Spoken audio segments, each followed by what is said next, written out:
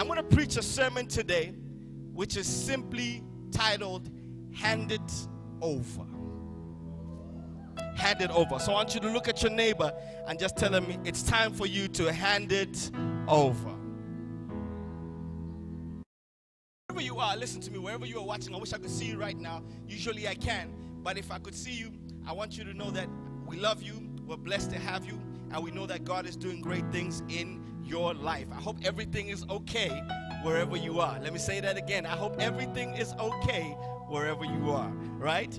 So we're going to go into the word today, which is entitled, Hand It Over. Chimps, you can park right there, and I'll come back and get you. Somebody commented last week that it's good to say you can park right there.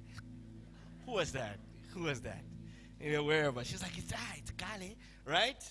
Anyway, let's get into the word. I have a word today, and I'll be very honest, it's a bit of a heavy word, right? Are you in the mood for a heavy word, right? I'm going to be honest with you. I'm not sure I'm going to preach that much, but I think I have a heavy word, one that I tried to stay away from, but I felt that the Lord had placed on my heart. I believe that this is a word that is going to convict. I believe that this is a word that's going to transform. I believe that is a word that's going to reform you. If you believe it, say amen. Amen. The other day I was watching on Facebook, and I saw some guys in South Africa, I believe. They are so sick and tired of 2020 that they decided to have an early new year, right? I saw some guys on their own. They had the countdown and works saying 5, 4, 3, 2, Happy New Year, right? And they declared their own new year in 2020. I know many of us are frustrated with 2020 and we want the year to end because it's been such a challenging year. I already hear people saying that I'm tired of 2020 already. Can 2021 come? But we said the same thing in 2019. We said, I'm tired of 2019. Can 2020 come? And then 2020 came, and it brought the same amount of frustration. The challenge with whatever year you go into is that you are going into it as well. I don't care what year you face, it will not change because you are going into it as well. Unless you change, the year won't change, right? So it's very important that we understand this. And Mount Zion, this is so important. Us coming back, nothing has changed, right? We are still the same people unless we decide to be a different people. Unless we decide to be a people of difference and decide to be a people of distinction and decide to be a people of a standard of God. If you're with me, say amen. Right? So I know this, and I know for many of us the year has been so challenging and we want it to go away. But what if God has something significant planned for you in this year? Musa preached on it earlier this year, and he says it's still valid. I don't care what has happened in 2020. The word of God is still valid, that this is the year of divine acceleration. Whether you believe it or not, God has declared it. God's word does not depend on your validation. God's word depends on his word. He validates it himself. So he himself has declared this is the year of divine acceleration. Whether you experience it or not is up to you to connect to that word. If you're with me, say amen. You don't sound like you have faith today. If you're with me, say amen. Listen to me. It's important that we know that 2020 is still a year filled with potential, and it's still a year filled with promise, and it's still a year filled with purpose. The challenge is many of us are experiencing tragedy in this time when we should be experiencing great potential. It kind of reminds me of the story of Saul. Saul was a guy filled with such great potential. Saul was picked as the king of Israel. He was apparently the most handsome. He was a tall guy. He had shoulders. He had everything about him. He was picked based on his appearance, and people wanted a king, right? Be careful about picking things at face value. Can I preach today? Be careful about picking things at face value. Just because they look good doesn't mean they will survive. I'm telling you the truth. Have you ever bought something that looks good but doesn't survive? It passed the appearance test, but it did not pass the usability test. It did not pass the durability test. Right? Some of us have got devices, phones, shoes, things that looked nice but couldn't survive. Right? And the thing is, no matter how something looks, the equalizer and the true test is time.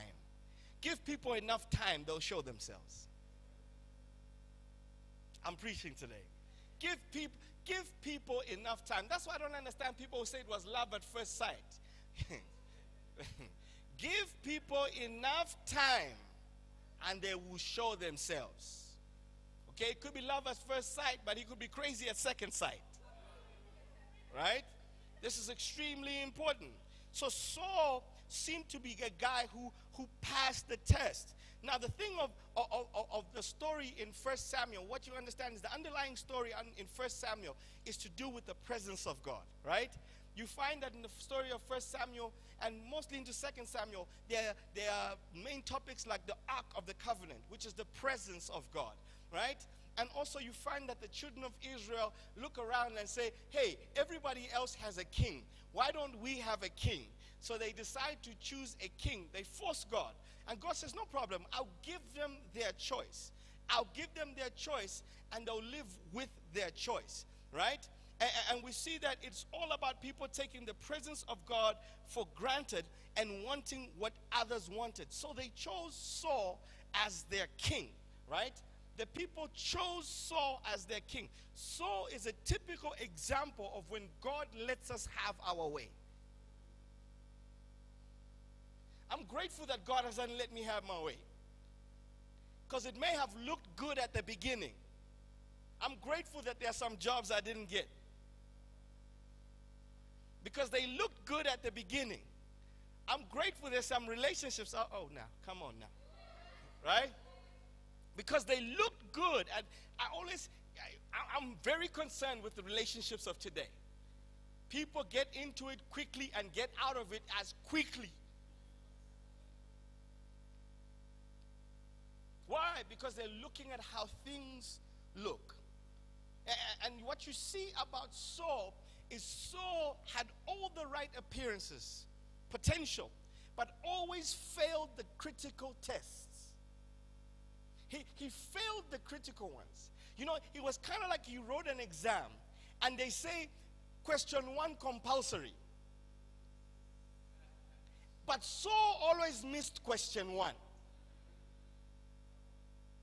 So no matter what he did, because he missed question 1, the compulsory, he always failed.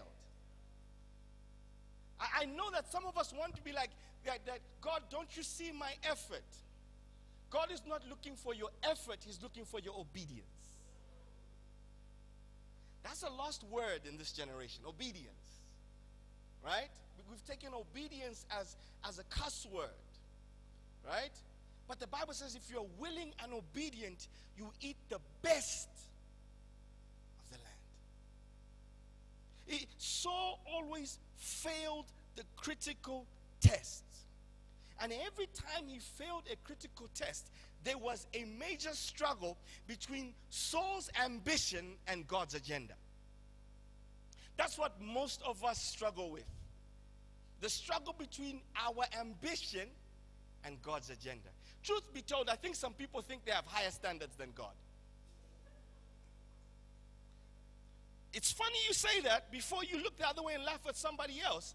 How many times have we overlooked what God says, yet God says, my ways are higher than your ways? So when you overlook what God says, you're saying my way is higher than his way. So ignoring what God says for your life is not just a casual thing. It's pride. If God says you are the head and not the tail, you say, no, me, I'm just like this. That is pride. I don't care what you call it. It is pride. Whether it is master's insecurity, it is pride. That's why the Bible says that we must bring down every thought, taking it captive. Every thought and imagination that raises itself above Christ. Are you hearing that? How many thoughts do you allow that you place above the word of God? I'm preaching. I told you today's a bit heavy. Today's a bit heavy. Because I want us to change. Look at your neighbor and tell them, hand it over. Come and look at them one more time and tell them, hand it over. Many of us think we have a better career plan than God does. Many of us think that we have a better business plan than God does. that God has an outdated. I hear people saying like the Bible is outdated. It is archaic.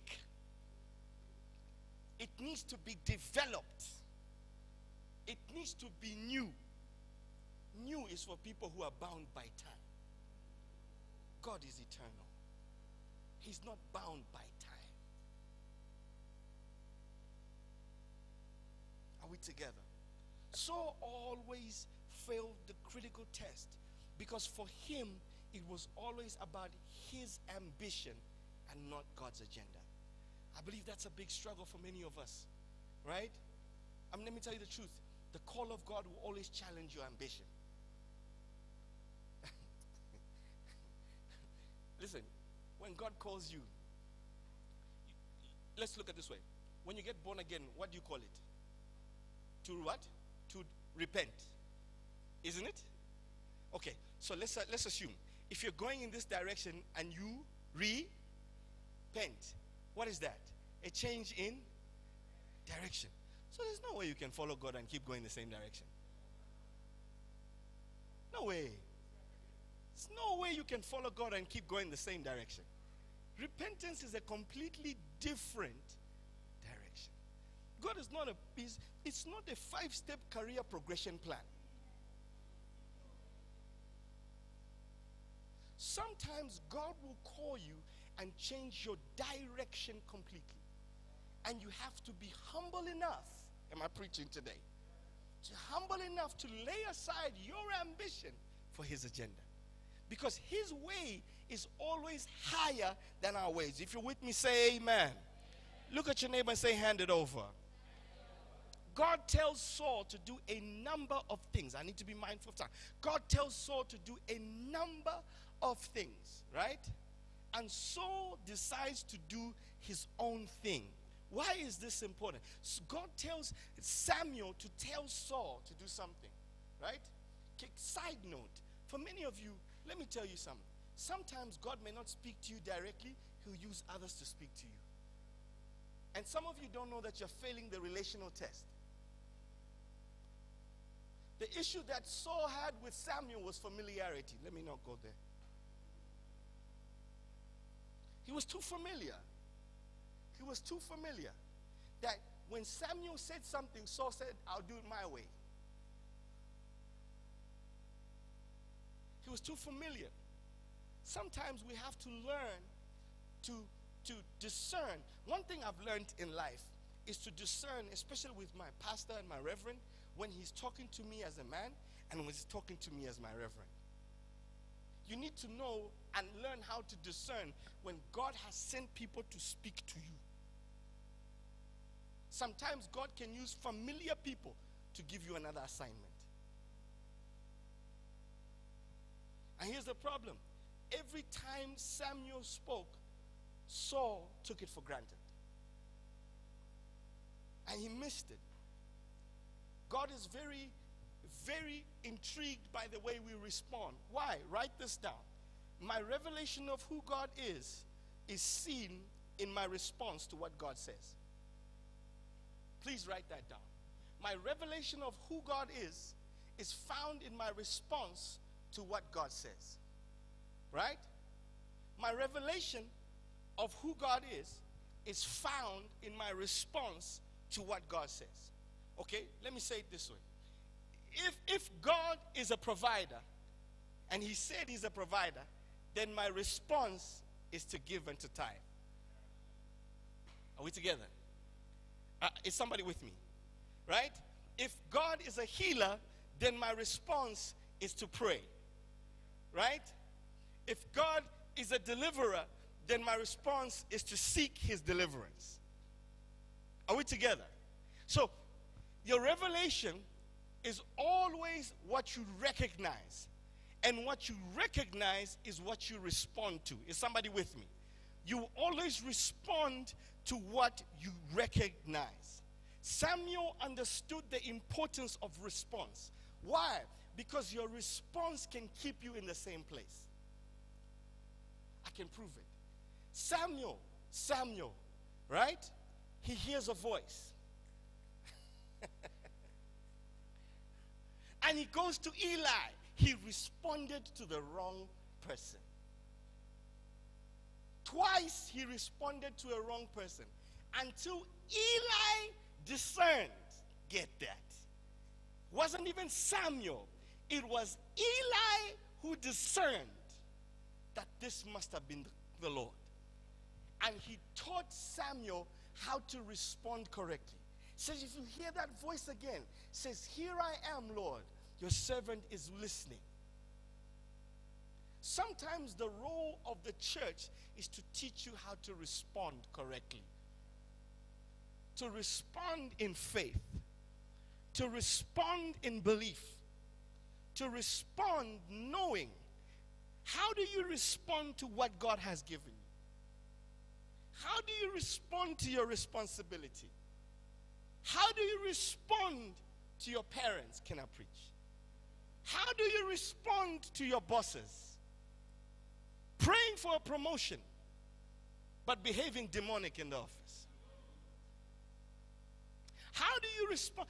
You see, many of us are entitled. Saul is an example of an entitled guy. Felt, you know what? It must just work for me. I can do what I want, and it will work my way. In this season, I believe that God is looking for humble people. People who are not going to behave in an entitled way, but trust him for what he does. If you believe it, say amen. Amen. Look at your neighbor and say, hand it over. You see, the challenge is that when God says something, we expect things to work our way. Right? Let's be honest. When he said this is the year of divine acceleration, you already knew the way. In your own mind, you're like, okay, my finances, all right, here we go. Right? Accelerate this, accelerate that, accelerate. You see, nobody expects to go with God and expect things not to work. Nobody expects to jump in a boat with Jesus and walk into a storm. You're like, why is there a storm? You see, the issue is not the storm. The issue is your response to the storm. I'm reminded of a man by the name of Jonah. That when there was a storm, he was sleeping. He was sleeping. You see, it's not about the event. It's about the experience. It's not about the event, it's how you experience it. Isn't it amazing that there were 12 spies that went? 10 said that the land is great, but we can't. 2, same place, different experience. Could it be that you can be in the same place and have a different experience depending on how you perceive that situation? Look at your neighbor one more time and tell them, hand it over. Right? Many of us, the time we were revealed, let me tell you the truth, it's easy to praise God when everything is going according to plan. It's easy. It's easy. It's easy to praise God. It's easy to serve when everything is going according to plan. It's easy. It's easy to be in a relationship when everything. Okay. Right? It's easy to have a wedding. It's hard to have a marriage. It's easy. Weddings are easy. Weddings are easy. I just love people. Weddings are easy. I always tell people, in fact, if you don't have to invite me, don't invite me. All I will do is eat your chicken. That's all. Right? Because many of us get frustrated and want to bail out on what God is doing because it's not going according to plan. Right? We think that favor is an exemption. Favor is not an exemption. Favor is an experience. I'm preaching today. Favor. You see, when you're favored, you'll be like Joseph in prison, but running things. You'll be a slave, but running things. I came to declare whatever level you are at, you will run things. You don't sound like you believe it. I said, I came to declare whatever level you are at, you will run things. That's what favor is. Favor is wherever you are, you excel. That's what favor is. So favor is not an exemption. It's a different experience. That we go through the same thing, but experience it differently. That while there may be darkness in one place, there is light in Goshen. It's a different experience. Okay? And I want you to understand this, because many of us miss God because we're looking at how things are working. Write this down. God allows things to stop working so that he can work for us. He allows things to stop working so that he can get to work. He allows things. Right? God allows a storm so that he can rebuke it. Are you understanding? He allows your money to act funny. Yes. When you were unsaved, money flowed to you. You had too much money. You were the provider. Then God had to close those wells and allow a famine so that you understand what a 100-fold blessing in a famine is like. Yeah, some of you are experiencing a famine. It is not accidental. It is not God, because you still think, I just need to hustle, I just need to push, I just need to, and then I will do this. And God says, I'll keep doing it. You will strive. Keep working. As long as you work, he can't work. As long as you work, he can't work. So God allows things to stop working so that he can work for us. The biggest problem, and I'm going to be real, the biggest problem in faith is your ability to reconcile, are you hearing me, between what you hear and what you see. That's the biggest challenge that you're going to hear, right?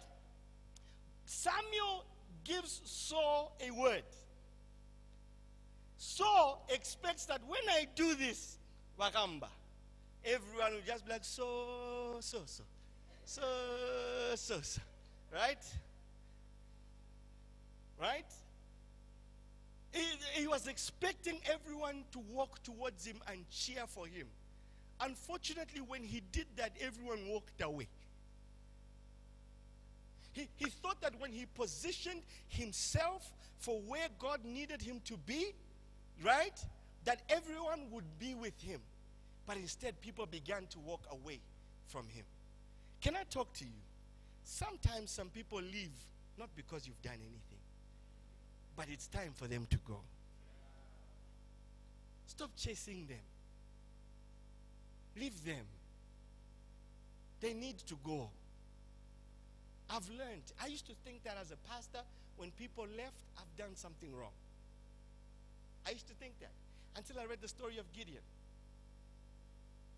He had thousands. Next he was down to 300. God allowed people to leave. See, here's the challenge. Many of us, our response is based on mechanics and expectations. It's like kind of like the first time you gave a seed.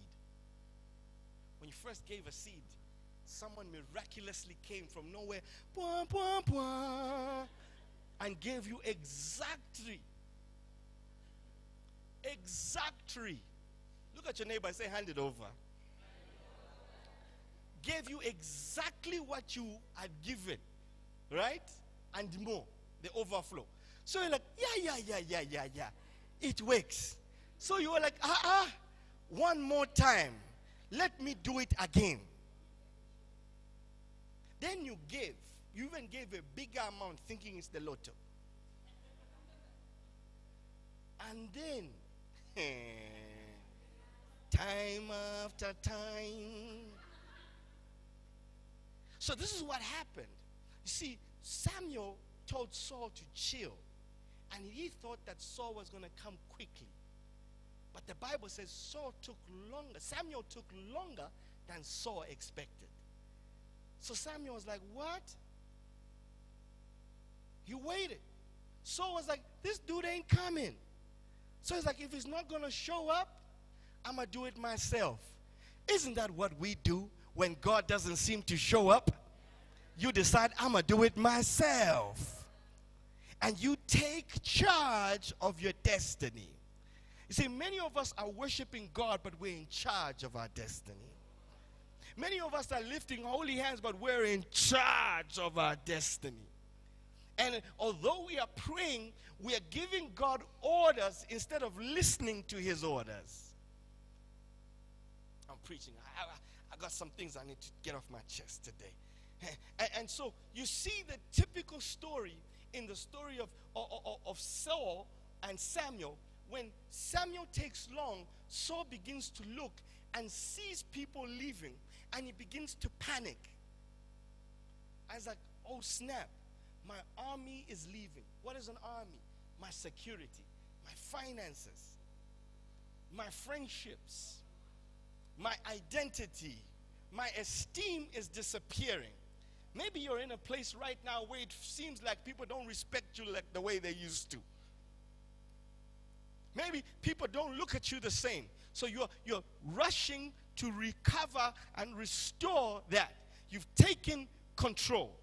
And because we expected proof. We expected that when God speaks, the proof will be seen. For everyone to see that I serve a very big Godot. He's always by my side, right? And so when we expect God to be by our side, we expect things to work out in our favor. And for me, that's the challenge of the faith of today. That when we experience trials, we want to leave. When we experience trouble, we want to get out. So we take control and try to get out. We try because we see things walking away.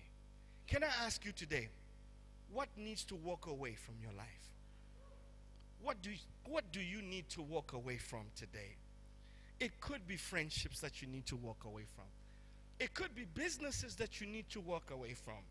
It could be things that you thought were you that God is saying that isn't you, that you need to walk away from. But instead we take charge of our own destiny, right? And here's what the issue is. Saul was so focused on people leaving, right? And I want to say it this way. Whatever you focus on, you will fear. And whatever you fear, you will follow. Whatever you focus on, you will fear. And whatever you fear, you will follow.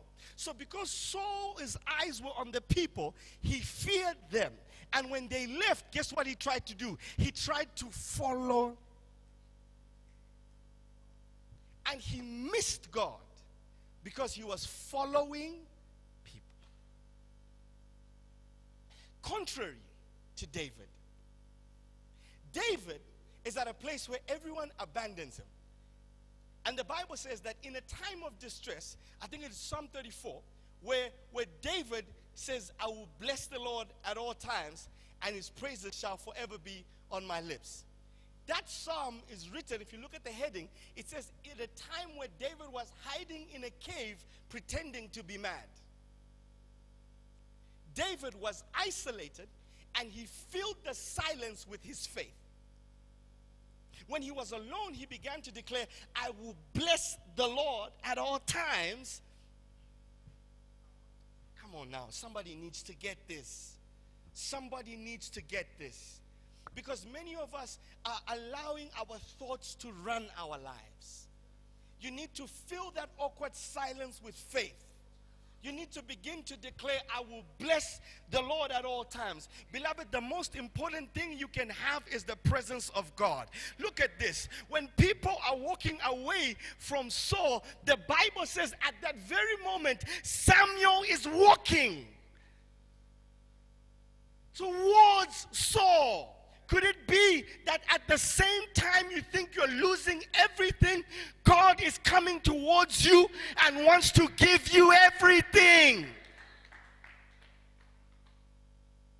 But you can't see it because your eyes are on the people instead of his presence. Can I preach today? Your eyes are on the people instead of his presence. Look at what happens when we look for proof. Look at what happens in the story of Moses. The Bible says that Moses says, who should I say has sent me? And what he was saying is, I need proof. I need proof to show that I am sent. Many of us are always looking for proof. God, prove that you've called me. God, prove that I'm going to be rich. God, prove that I'm going to accelerate. God, prove that, yes, you told me I'll get married. God, prove it. God, prove that I'll have a business. God, prove that I will start my own company. God, prove that I'll start a ministry. God, prove that I will go in this direction. God, prove that I am the head and not the tail. God, prove that I am called. God, prove that I'm above only and beneath. But look at what he answers Moses. He says, tell them that I am has sent you. What he's simply saying is, you don't need proof. All you need is my presence. All you need is my presence. My presence is proof enough that you are called by God. I came to declare over your life that you don't need proof. All you need is the presence. All you need is his presence. You don't need money. You just need to say, I am that I am has sent me. You don't need to wait for your spouse. Just need to know that I am has sent me. You don't need to wait for that business. Just know that I am has sent me. If God has sent you, he will fulfill his assignment. He will fund your business. He will fund your ministry. He will take care of your home. He will take care of your business. Oh, I wish I had a believer in this place. Mount Zion, it's time for us to realize that we need to stop chasing people and chase the presence of God. Stop looking for proof. Stop playing, please. Stop looking for proof. Why? This is important. If you look for proof, you might miss his presence. Look at what happens. People are walking away from Saul, and at the very same time, Samuel is walking towards him. At the very same time. The Bible says the disciples were in a storm about to drown, and at the very same time, Jesus was walking on water towards them. Can I declare over your life today? The end will not be that people walk away from you. That won't be the end. The end, you see, this is the problem. Saul went through exactly the same thing that David went through. Abandonment. But David's response was worship. I will bless the Lord. And guess what happens? It reached a point that Saul died somewhere that David was not even involved. And people came to look for the people who walked away from David. Can I preach today? Are the same people who came to look for him, to crown him to be king. Your end will not be that people have left you. Your end will not be that you are broke. Your end will not be that you are not married. Your end will not be that you will not succeed. Your end will not be that you will not have a spiritual gift. Your end will not be that you are not called. Mount Zion, the end shall not be that we are just the way we are. The end shall not be where we are right now. I came to let you know at this very moment, the presence of God is getting closer to you than you think. At this very moment, the presence of God is moving towards you in your despair. He's saying, hand it over. Let it go. Let me come and work it. Let me come and offer the sacrifice. The Bible says Jesus has already paid the sacrifice. He says by the perfect sacrifice of Jesus Christ, we have been cleansed. We have been perfected once and for all. Meaning that Jesus has done everything that needs to be done so that you can succeed. Jesus has done everything that needs to be done so that you can excel. Jesus has done everything. Stop looking for proof. Start looking for his presence. Maybe you need to stop trying to prove yourself and just start being present. That's a word for somebody. Maybe some of you need to stop hustling so hard and just stay home.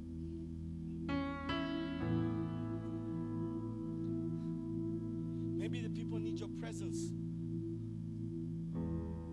more than your hustle. Now, I've been to many funerals, huh? And one thing I always hear at funerals, people just say, I'm so glad you came.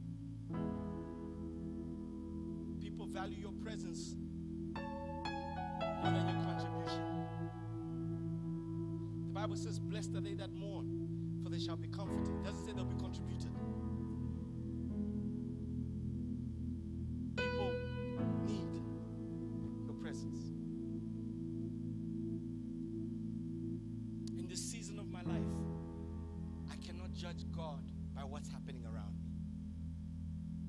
I've got to judge God by what's happening on the inside of me, because He's trying to do a work on the inside of me.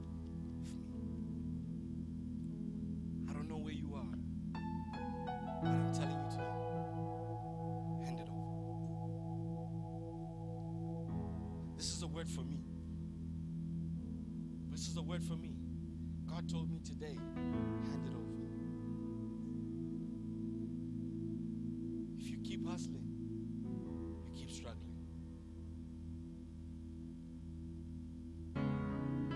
Hustle is not going.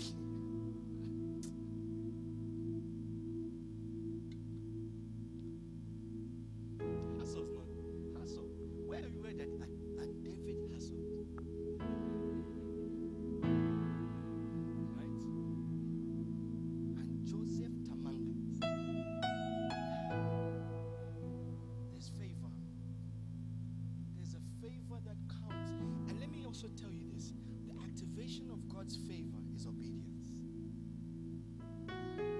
On the other side of instruction is favor. Peter, cast your nets on the other side. In the daytime, when it doesn't make sense. When it doesn't make sense, I want you to cast your net and you're going to catch the biggest fish. Can I preach to some people? You see, every one of us, and I feel that in this season, one of the things God wants us to do is to raise people who are going to serve Him. It's not favorable to serve. It's never favorable. Never. Never conducive. Never. And for many of us, God is like, I want you here, but you're so busy trying out there that He can't work for you there. What He's saying is, do your thing here. Watch me work out there. Watch me work. Do your thing here. Watch me change your children. Do your thing here. Watch me change your spouse. Do your thing here. Watch me change your family. Watch me change your work. I have people here who tell you, I've seen people come to this church with beef at work. Hell. Hell. And I've told them, don't stop serving. And it was their service that changed their environment in the office. Beloved, Saul used to wait on God. He changed. Where have you changed your response? You used to pray. What happened? You used to love service. What happened? You used to love fellowship. What happened? Many of us, our response has changed and the outcome has changed. God is saying, hand it over. Father, we want to thank you. Glorify and